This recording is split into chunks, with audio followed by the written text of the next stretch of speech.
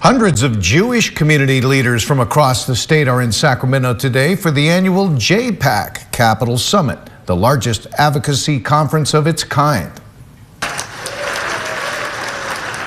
More than 300 people from some of the state's leading Jewish community organizations and a coalition of diverse non-Jewish groups are taking part in this two-day conference organized by the Jewish Public Affairs Committee of California, commonly known as JPAC. Attendees are set to meet with the offices of more than 100 lawmakers, in large part to advocate for the greater California Jewish community and its values. JPAC does work on two core pillars. We focus on core Jewish community issues, like fighting anti-Semitism and hate, like Holocaust and genocide education, like ensuring community security.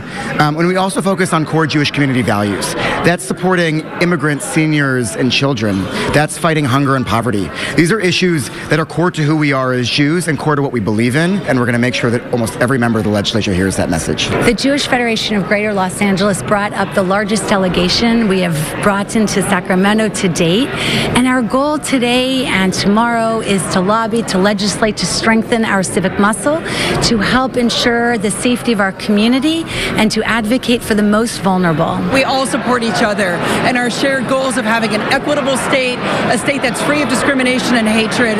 It's something that I think we can all get behind because those are California values. Senate Pro Tem Tony Atkins and Assembly Speaker Anthony Rendon delivered keynote addresses today, and nearly 50 state lawmakers participated in the various events.